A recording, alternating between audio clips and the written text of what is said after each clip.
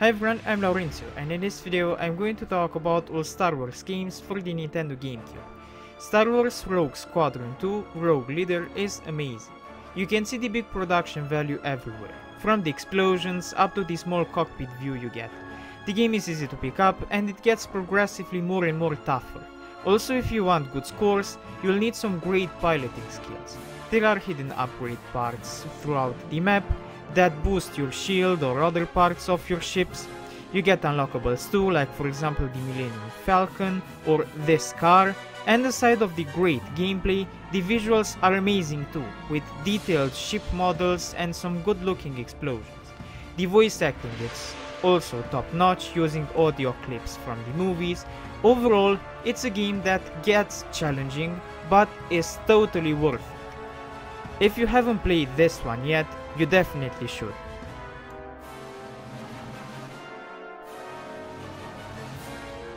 The second game is Star Wars The Clone Wars, which takes place after the events of Episode 2, which ended with the eruption of a war between the Galactic Republic and the Separatists.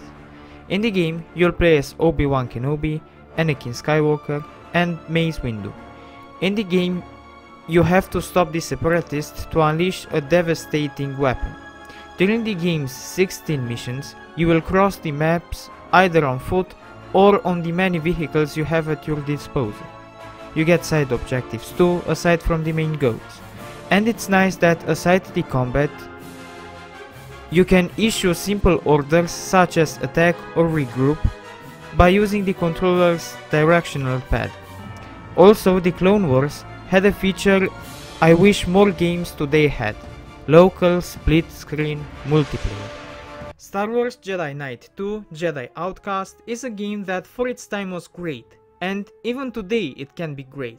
You play as Cal Katarr, a Jedi outcast.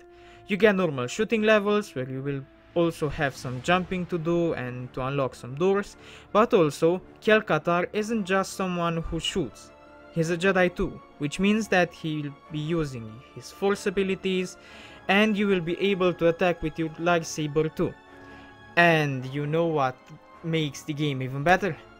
Jedi battles. You get plenty of battles. You should definitely play this game. It's one of those games that no matter how much they age, they will still remain amazing. Star Wars Bounty Hunter has a main character that many people love: Jango Fett, Boba Fett's father. It's interesting that this game tells you the story from the bad guy's perspective. It also explains how Count Dooku lays an evil trap with the help of the famous bounty hunter. The game consists of 18 levels. It's nice that Jango has many moves he can perform. He can run quickly, use his dual blasters to pick off multiple targets simultaneously, climb, use evasive rolls, and crawl through tight spaces, and he can use numerous other weapons and gadgets such as flamethrowers or a welding torch to knock down thin walls. Jango can even take out foes using just his bare hands, and he has a jetpack which lets him fly, but only for a short time. But aside from the combat, the game has a lot of problems.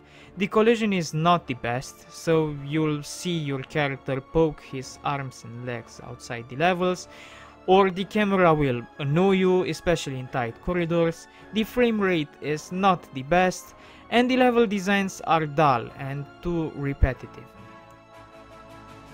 Star Wars Rogue Squadron 3 Rebel Strike is mostly the same awesome space shooter. The developers tried to integrate new stuff, and it ended up being poorly executed. You get on-foot sequences that feel clunky and out of place. But when you get out of the on-foot sequences, the space missions are as fun as in the previous game. And even the new land vehicle missions are great. And if you like the first game reviewed in this list, you are going to like this one too.